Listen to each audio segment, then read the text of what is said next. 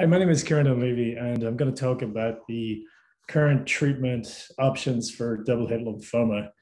Just to start, double-hit lymphomas have got a rearrangement of MYC and BCL2, and these in the current WHO classification are called high-grade B-cell lymphomas with MYC and BCL2 translocation. And there's real interest in how to manage them because they have an inferior outcome compared to diffuse large B-cell lymphoma, NOS. So there really is a lack of prospective studies looking at the treatment of high-grade B-cell lymphomas. There's a lot of retrospective experience, but these are rare, so we don't have comparison studies. There's a lot of data looking at intensive regimens for these diseases, and that makes a lot of sense because their proliferation rate is very high. They have a MYC rearrangement, so they have a lot in common with Burkitt lymphoma, where intensive therapies work well. If you look at a number of studies that have incorporated a high number of cases with high-grade B-cell lymphoma over the past few years, it looks like more intensive treatments, so treatments that are more intensive than standard R-CHOP, are effective. We did a study at the NCI using dose-adjusted EPOCH-R. We did a multi-center study of 53 patients. These all had a MYC rearrangement, and the event-free and overall survival were above 70%. Others have looked at intensive strategies, principally in retrospective settings, and have shown good results in high-grade B-cell lymphomas.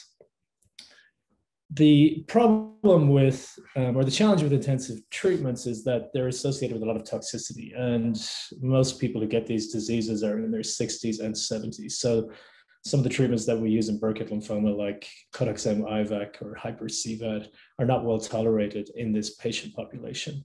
I would say that dose-adjusted EPOCH-R is an intermediate intensity regimen that is well tolerated in people of this age group.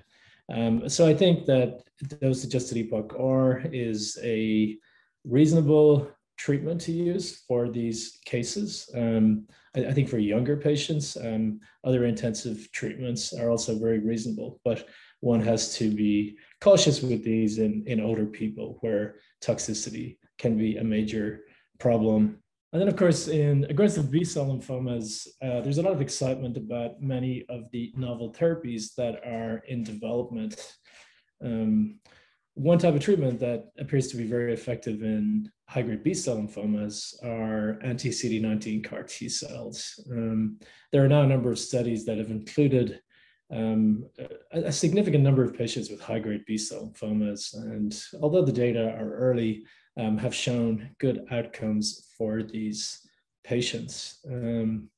There also are a plethora of other new agents, and it's going to be very interesting to see if this subgroup high-grade B-cell lymphoma is more susceptible to some of these agents than DLBCL NOS.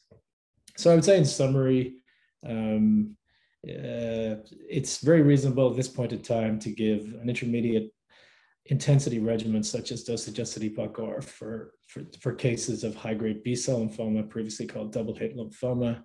There are a lot of new treatments in development, and some of these are actually being incorporated into the upfront setting. And it's going to be very interesting to see results of these various novel treatments in this subset of lymphomas over time.